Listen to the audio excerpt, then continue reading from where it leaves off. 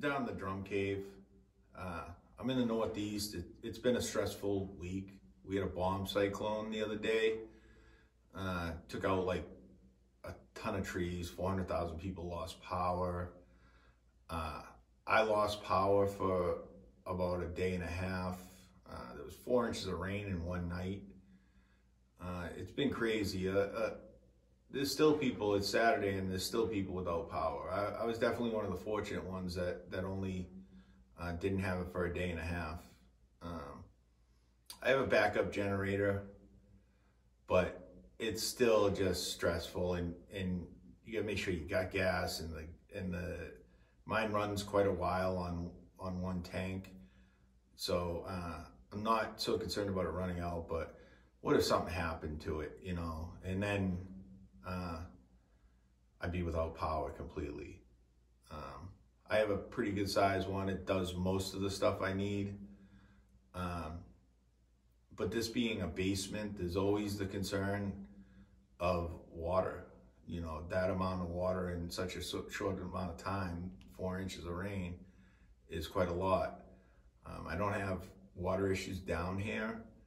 I did, when I finished the basement, I did it for my grandson and my daughter, and then to live down here, so I took extra precautions with it. I did a full perimeter drain, the sump pump, battery backup, Wi-Fi detector on the water level in the sump, and all that stuff. Plus the materials I used, I made sure that if anything did get wet or whatever, there wouldn't be any mold.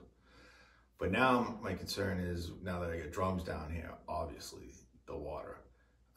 Again, I don't have water issues. Once in a while, after a lot of rain, I will get some water in the sump, but it never makes it to floor level. So the 4 years I've been down here, had drums down here, I've never had an issue, but it's always the worry. It's always the worry. And when it's like that, you know, typically the sump doesn't even, it's dry 99% of the time. So only with specific storms like that, I actually take extra precautions and put all my drums up. Just in case. I would hate for any of this stuff to get damaged, not just the monetary side of it. It's I consider myself a steward of these drums, a caretaker until the next person.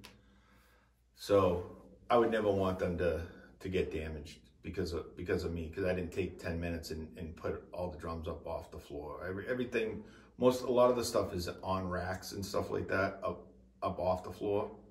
So that's not an issue. It's just mainly the kits I have set up playing. But anyways, I figured I'd do a little video on the last couple weeks prior to that, which were amazing as far as the buying goes. Like I said, I buy, sell, restore, trade, all that stuff. And I don't think I've ever come across as many amazing kits in the last month or so in the last 4 years of doing this. I've gotten some really great deals over the years. But these were by far probably the best and most unexpected. You just never know what people have when you show up at their house, or wherever, meeting them somewhere. You never know. So I always ask, what else do you have? Or do you have anything else? And I always bring a pocket full of cash. Those are the two things that I always do. So I just figured I'd give a little rundown on what I've got over the last month, and more specifically the last 2 weeks. Over the last month, I got that Sonophonic kit, which was, you've seen a video of it, the red one. Well, if not, you can go back and look at it. It's the apple candy red one. I got that about probably 3 weeks ago, literally 5 minutes from my house. The guy had had it for 30 years. He tried to pick up playing again, and he just couldn't do it, and decided it was finally time to let go of his childhood drum set. So, I mean, that was literally 2 miles up the street from me in somebody's basement this whole time I've been living here, and never knew it. You know, and probably like 2 weeks before that, I got that quartz gray recording custom set that is just a killer set too. That again, the guy tried starting a recording studio. It never really panned out. The drums just ended up sitting for years and years, and that's where I came in and bought them, struck a deal with them.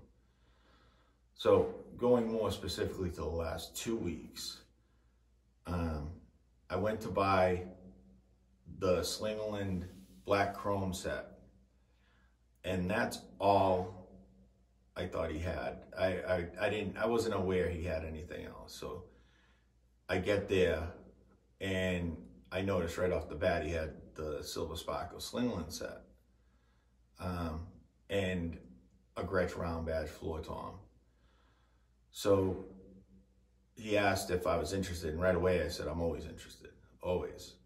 So we ended up striking a deal on the black chrome Slingerland, the Silver Sparkle Slingerland, and he actually,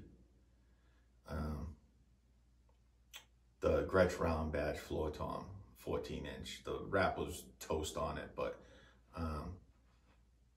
if you have an inkling about vintage drums, round badge, 14-inch Gretsch floor toms always are worth money, in almost any condition. So, you know, I was flying high driving home from that. And then about a week later, I went to answer an ad. I answered an ad for a snare drum, for a Rogers big ass snare drum.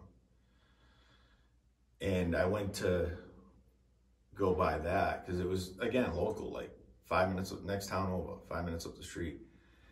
And it was a really good price. I already have a chrome over steel Rogers Super 10, but it was cheap and it was local, so why not? So I go to meet up with him for the snare drum, and I did my usual, do you have anything else? So he says, as a matter of fact, I do. And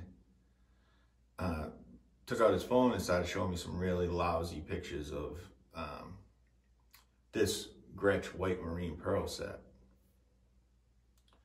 So we're talking a little bit, and he goes, you know, they're right across the street in a storage locker.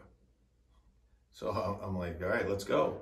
So when he opened the door, my eyes just lit open. I was in shock.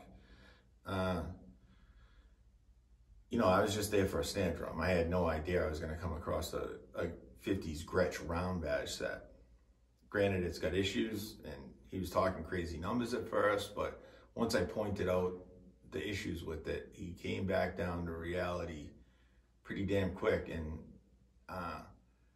I made him an offer, and he accepted it right away, which means I probably could have went a little lower, but I gave him an offer of what a safe bet for me. I knew I wouldn't lose money on him. And he was happy. So we loaded those up, and we're talking, and he says, you know, I got another Gretsch set.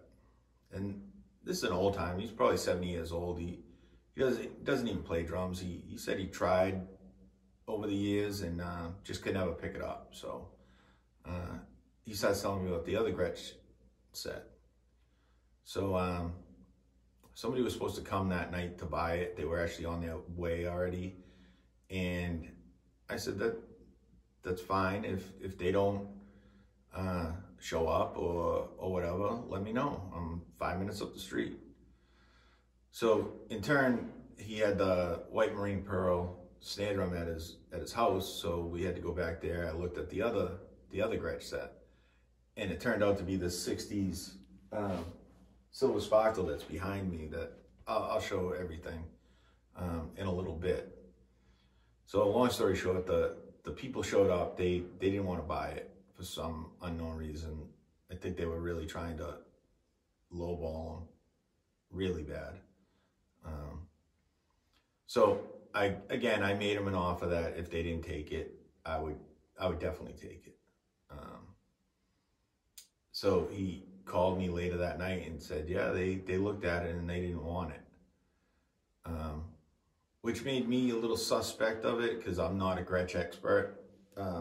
Ludwig Slingerland is my wheelhouse, but I'll buy anything for the right price.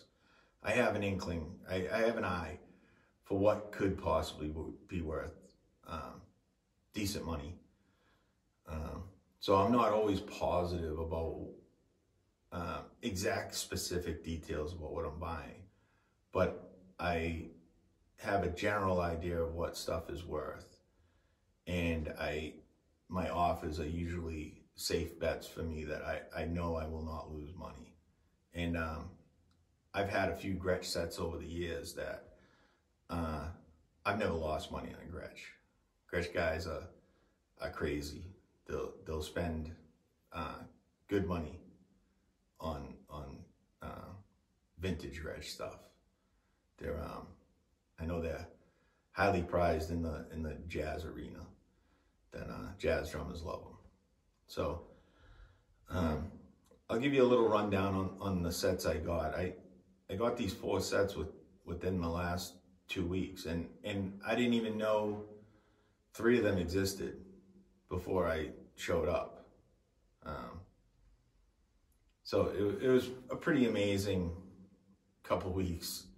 Like I said, I've had really good scores in the past, and discovered I've had this similar scenario before where you just get shocked at what somebody shows you, what they have hiding in their storage unit or their basement or attic or whatever, stuff that you had no inkling they had when you went there to buy what you were going to buy. So the gist of it is always be prepared, always have money on you, if you can. I know things aren't easy for everybody out here. So I'm gonna stop that there and give you a little view of the sets and a little rundown on them. So this is the 70s Slingerland black chrome set I went to look at. It's 5-ply, black and silver Niles badge. Killer sounding set. There's a video on it if you want to look back at it with more details, and a sound clip. So this is the set he surprised me with, though. It's a 14-inch Shelbyville badge snare, maple interior, 13-inch tom, 20-inch bass drum. I'd like to find a floor tom that goes with it, so if anybody out there has any leads, let me know. It's I believe it's 60s. It's got the gold and black badge, the chocolate interiors. So I'd like to find an exact match to it as far as error and finish. So on to the ones I got last week.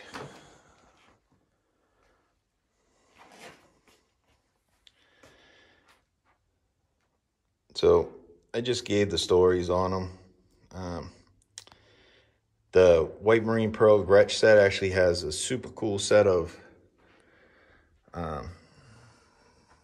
WFL concert toms with it.